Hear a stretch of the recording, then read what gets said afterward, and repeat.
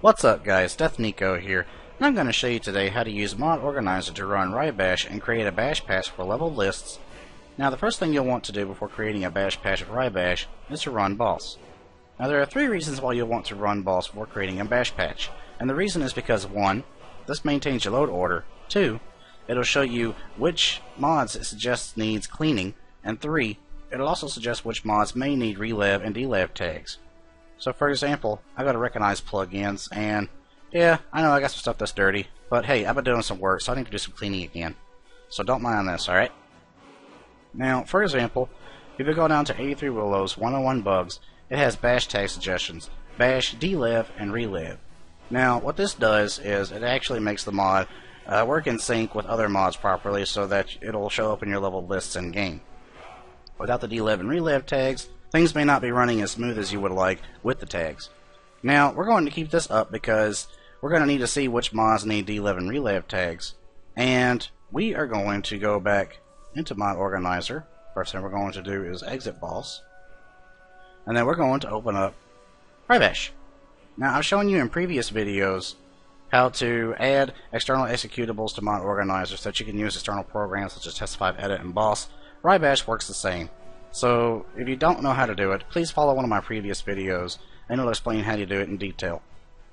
Now, once you have WryeBash open, what you want to do is, first, take a look at which mods you have installed, and certain mod authors are actually going to recommend that you do not bash their mods into a bash patch, and usually these are mods that add NPCs into the game. For example, Hunting in Skyrim adds hunters and certain other NPCs to the game. So does Immersive Patrols, and so does the Sands of Times mod that was just recently on the hot files. So what I'm going to do is first I'm going to deactivate the mods that I don't want to merge into the bash patch. This is extremely important because certain mods may not function correctly if they are merged into a bash patch. Not only that, but in worst case scenarios it can also cause instability in your game. For example, I was hard-headed and I didn't read all the details whenever I first started using Sands of Times, and I included it in my bash patch. Whenever I did that, I had instability in my game. I excluded it from my bash patch, everything was hunky-dory, crashes and glitches and everything else stopped completely. So please keep this in mind and make sure that you know what you're doing before you create any patches. So first thing I'm going to do is deactivate my mods that I don't want patched. And then once I have everything deactivated that I don't want in the bash patch, I'm going to take a look at my relev and delev tags. Now, if we go back to the boss log, the one that we were looking at earlier, 83 Willows 101 bugs, suggests bash, delev, relev. And there's a very easy way to do this. We go back into WryeBash, and then we scroll up to the plugin that we want to look at, in this case 83 Willows. And then once we click on that plugin, we can look in the bottom right corner of our WryeBash window, and we have a bash tag section. And as you can see, it has listed here delev and relev.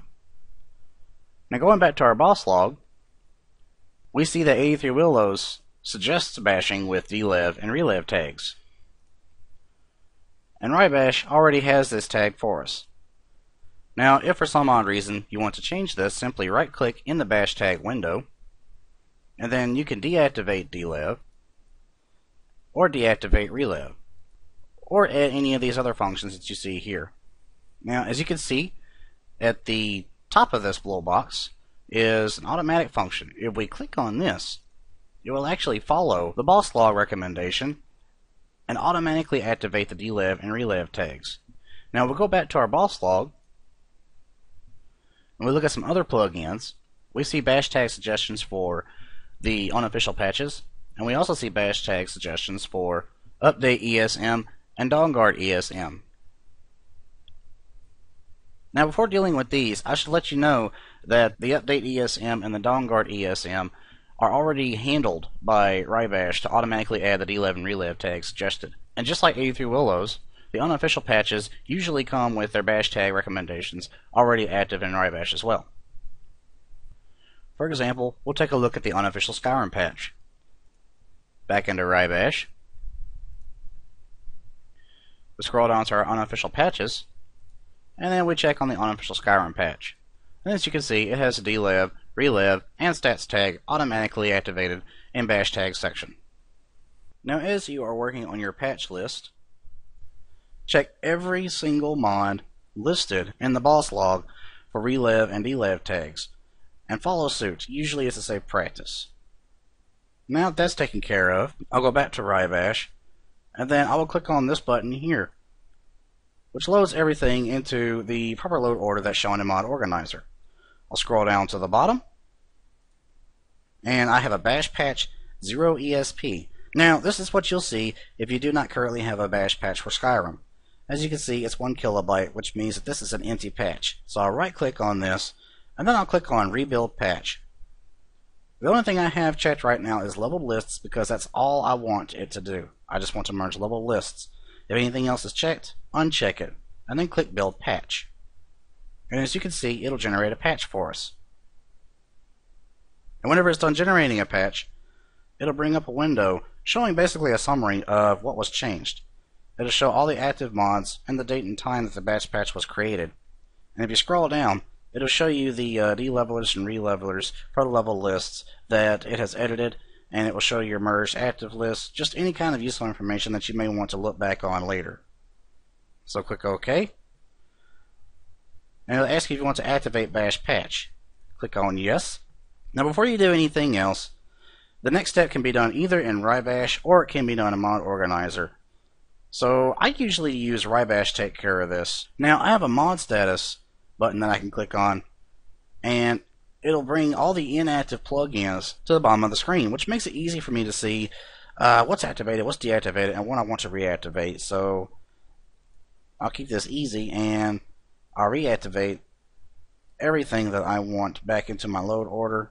And once that's done, you can set it to show the load order again, and you can see that even though everything was at the bottom at first whenever it was deactivated, everything that I have reactivated is properly kept in its proper load order, so you don't have to worry about that.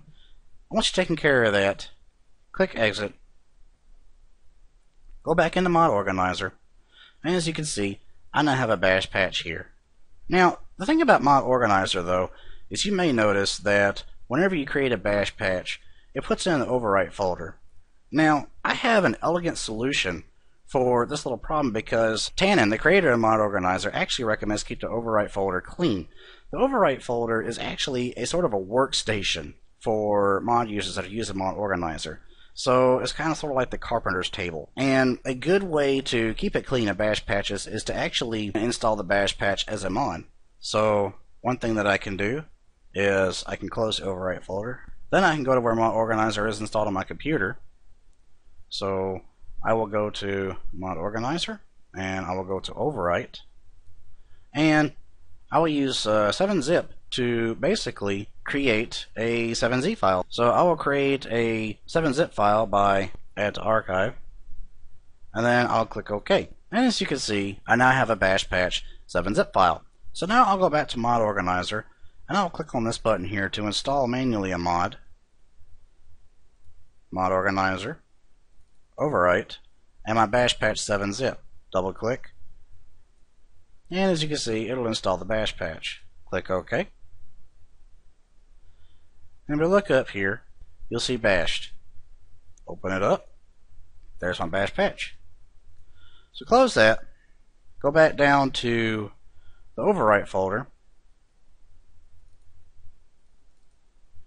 And now it is safe to clean these out. So delete the bash patch.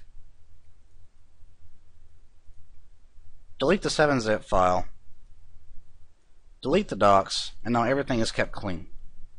Then all you have to do is activate the bash patch that you installed. It's the default name for it is bash, so look for bashed. If you want to change the name of it, you can do so.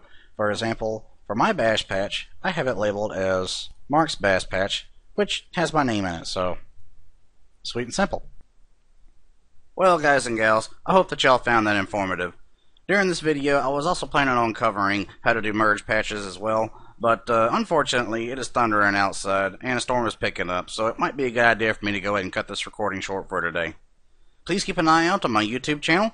I plan on uploading more videos regarding Mod Organizer in the near future, and I will also be working with Grand Bulwark on the Nexus community, who does the Project Stability. I am now a member of his team, and we plan on completely overhauling the performance and stability project, and we will have a full guide that we will upload as a completely new project that will work in tandem with the current project to teach everyone how to use safe modding practices and to help everybody avoid stuttering, freezing, crashing, just general stability and performance issues they may be experiencing with their game currently, and to help new users also set their game up the first time in a fashion that will be friendly to them and give them the ultimate Skyrim experience. So please keep an eye out for that as well.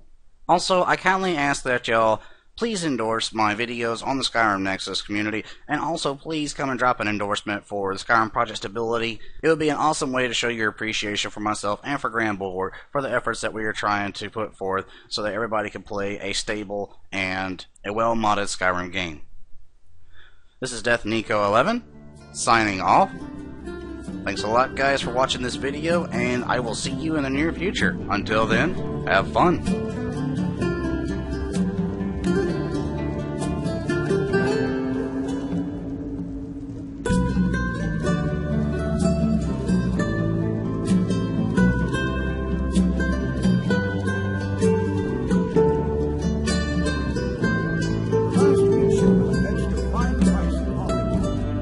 Well done. I don't know where I'd be without you.